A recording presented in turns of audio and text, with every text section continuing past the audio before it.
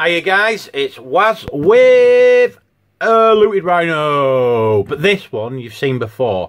So this is from thegreenone.com, but I've managed now to complete it. This model is now complete. So you can get this model from thegreenone.com, but not obviously the Rhino. You have to buy the Rhino separately from somewhere else. There's lots of good retailers out there. So yeah.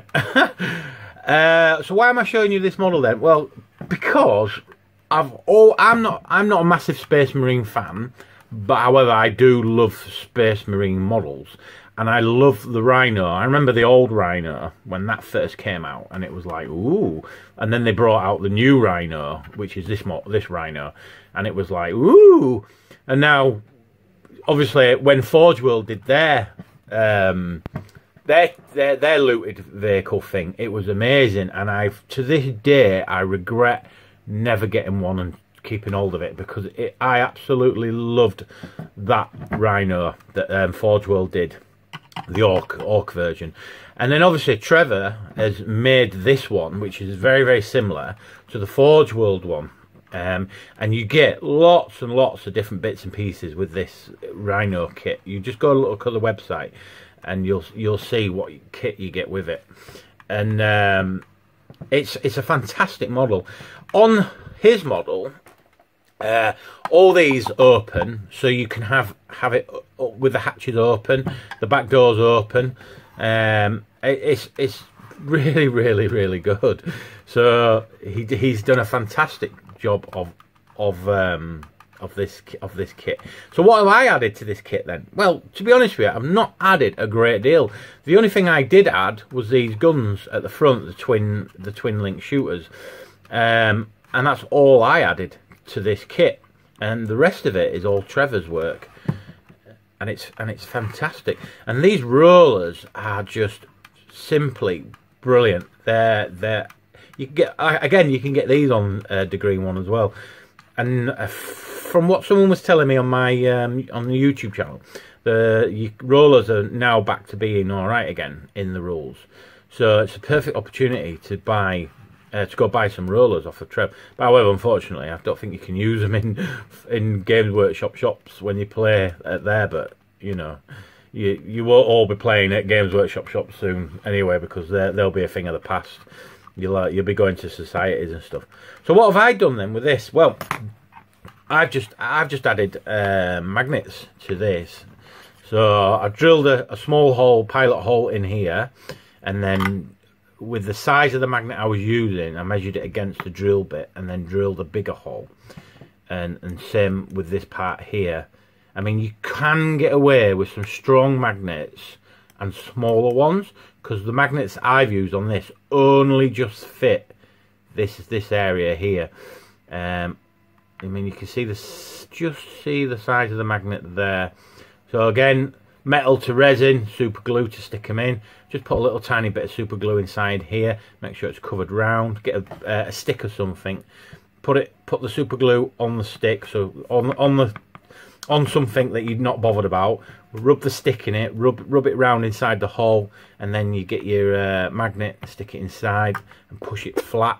What I normally do is I've got an old working board, chopping board and that, and I push it down as hard as I can so it's flat, because what you don't want to do is file it and rub it, because what happens then is you demagnetize the magnet, if you didn't know. I only found that out a couple of days ago when I was watching someone else doing some conversions on YouTube, and he was having problems fitting magnets. I think it was one of them massive Titans, because I was doing some research, and he was talking about the magnets he was using. They were really, really good grade quality magnets. But when he got it in, when he stuck it in one of the areas, it was sticking out far too much. So he got his file and he filed down one of the magnets, and then it just lost its magneticity or whatever it's called. Anyway, and it was no longer magnetic. So yeah. Right. So let's have a look. Oh yeah. I mean, I've shown you this model before, guys. You can see the Orc inside there. Perhaps see if I can. Yeah.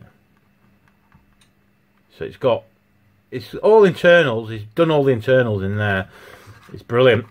I absolutely love this model. I think it's good. I think it's a really, really good model. And now, for me, it's complete because I finally finished it.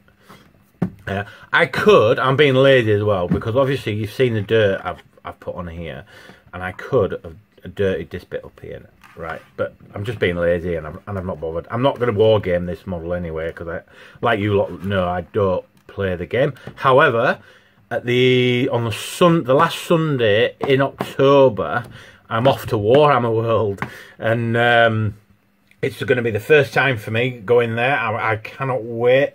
I'm only going there to look at models. I'm not going there to play, but I'm pretty sure Kay, one of my friends on my Orc, one of my Orc friends, she's not an Orc, but you know, I'm sure she's going to twist my arm and get me rolling some dice. So we'll see. So and last Sunday in October, so that's October, and we're off to Warhammer World. We've got there's a load of us going actually. So if you're interested, message me on Facebook, and I will try and get you added to the group, and then you can check your name and come along. So maybe meet me, shake my hand, and say, "Waz, you're awesome," and yeah, I'll buy you an ice cream. Right, so that's it. I've got another video to do because I've just done something else that's really cool. But yeah, I think this model's absolutely fantastic, and if you don't own one, you should go and own one, because like I said, I'm not even Orc player. I'm not even a collector of models as such. I just love building them. If you ain't got one of these in your collection, then you're mad. You definitely need one of these in your collection, because they're just brilliant. They really are. Trevor's done an absolutely fantastic job, and I've done a really good job on the guns as well. I think the guns just set it off really well. So, right, that's it, guys. I shall go make another video, and so you get 2 uploads today. What's going on? You're getting treated, you lot. Right, speak to you later, guys.